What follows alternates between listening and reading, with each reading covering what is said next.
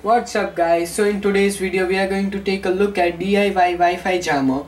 It can disconnect any unwanted user from any network, even if you don't know one's password.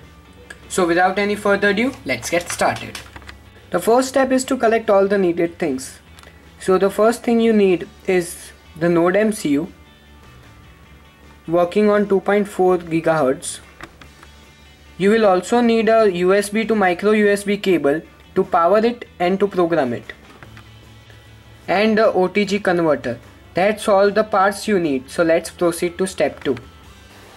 So in the second step, what we want to do is that we want to download all the necessary files for our Wi-Fi jammer. So you will get a link in the description to download this. So visit that link and you will get something like this: ESP8266 DEAUTHER version 2 page, and there will be click here for the bin file. So you want to click there, then there will be version 2.0.5, the latest version right now, and click on the ESP8 DEAUTHER version 2.0.5 4 MB bin file and download it out. Then you want to go back to the menu where we had previously stopped, and we want to click again here for the installation tutorial right here. So as you click, some window will pop out and you want to click again on flash download tools, then on Windows nodemcu flasher, and then scroll down and you will see two options: Windows 32-bit release or 64-bit release, and you want to download it per your requirement. I am running on 64-bit, so I'll download the 64-bit one. Now you want to click on this ESP flasher file, and at last scroll down and click download. So after downloading that flasher, now your second step is totally completed, and let's proceed to the third step. Alright guys, so now let's connect our nodemcu to the computer via a OTG cable and launch the application of the flasher. So after launching it, you will get such an interface. Now go to configure and select the path of the file that we previously downloaded, the bin file, and here's it is. Then go to advanced, set the baud rate to 230400, flash size to 4 MB, and flash speed to 80 kHz, and now SPI mode to DIO. Now go again to the operation and select the COM port in which you have inserted the nodemcu, and then finally click on flash.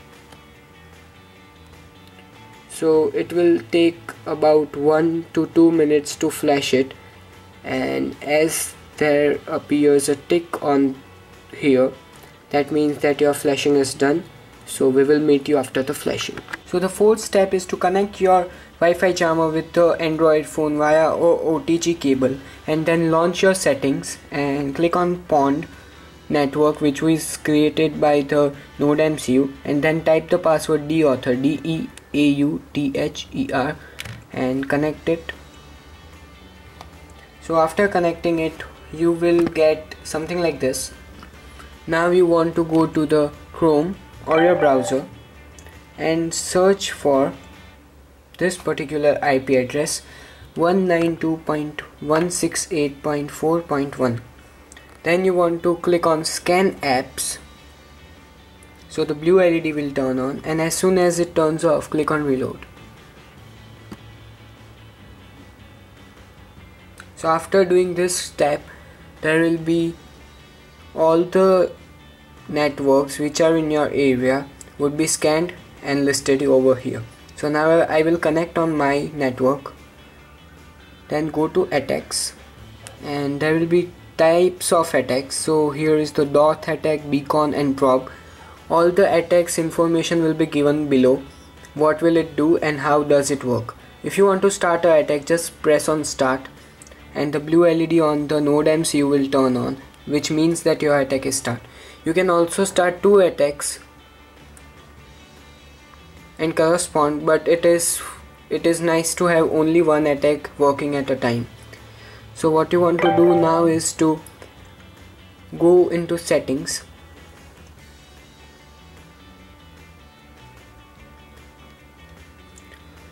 So there are types of settings here, and this one is to change your SSID and the password so no one can doubt on you. And the third tab is of SSIDs, which can make you control different types of 64 SSIDs which you can use in the beacon attack to make packages of the SSIDs. So thank you guys for watching the video, and I hope you like it. I hope that you like my video, so please subscribe to my channel and hit that thumbs up button below to like my video, and also comment on any doubts or queries, and be tuned up with me so that I'm going to post many interesting videos in future. So let's wrap it up.